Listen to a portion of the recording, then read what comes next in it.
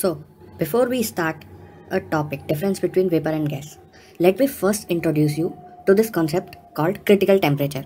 Now, I'm sure that you all have read about it in your high school level studies, but still, I will give you a sneak peek of this. So, critical temperature is defined as you can see, a temperature at or above which a gas can't be liquefied. Means you can see what is boiling temperature of water, that is 100 degrees Celsius. Means above 100 degrees Celsius, if we increase the temperature, water will convert into vapor state, and below 100 degrees Celsius it will be in liquid state.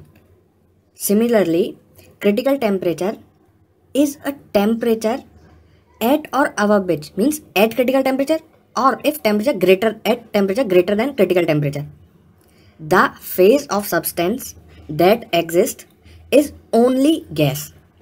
For example, critical temperature of water is 374 degrees Celsius. Means at 374 degrees Celsius or temperature greater than 374 degrees Celsius, that is 375 degrees Celsius, 380, 400 degrees Celsius. Remember, it is degree Celsius, not Kelvin. 374 degrees Celsius. So above 374 degrees Celsius, water will be in gaseous state only. Now, what do I mean? That above boiling temperature, water will exist in vapor phase, that is also gaseous state of matter. Above critical temperature, that is 374 degrees Celsius, it will also exist in gaseous state. So what's the difference between 100 degrees Celsius and 374 degrees Celsius? That is exactly the topic we are going to discuss about. Okay, so critical temperature says above this temperature you cannot liquefy the gas.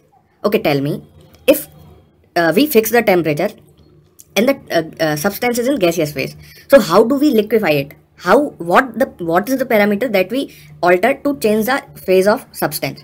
Obviously that is pressure. Means above 100 degrees Celsius and below critical temperature, if we increase the pressure, it is possible to liquefy the substance. Okay, above 100 degrees Celsius, it is in vapor phase na. So if we increase the temperature above 100 degrees Celsius, it will convert to vapor. But if at a certain temperature above 100 degrees Celsius and below 374 degrees Celsius, if we increase the pressure, it can be easily liquefied. But what critical temperature sets the boundary is above 374 degrees Celsius. However, by whatever amount you increase the pressure, you cannot liquefy the gas. Atmospheric pressure is 1 atm.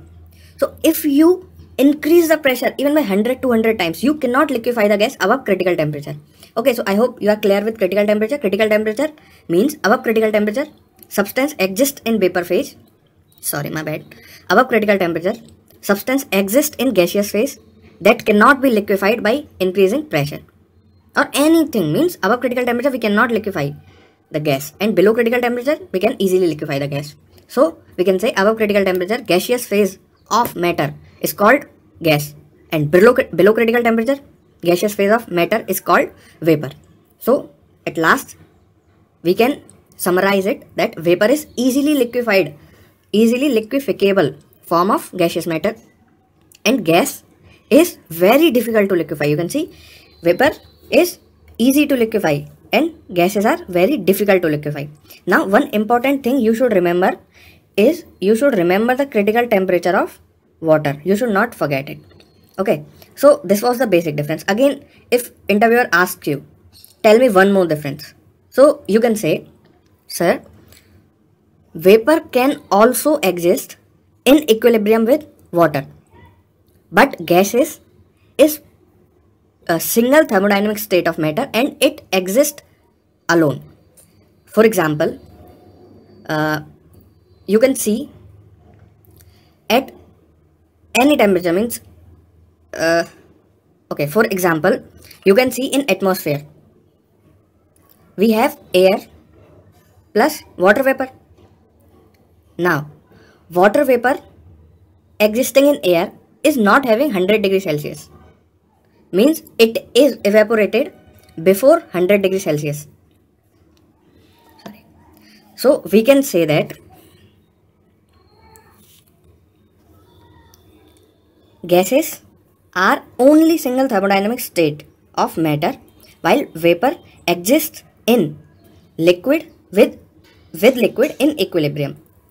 It is not always the case that vapor exists in equilibrium with liquid, but it may be possible that liquid exists in equilibrium with vapor, but it cannot be possible that gases are existing in equilibrium with liquid.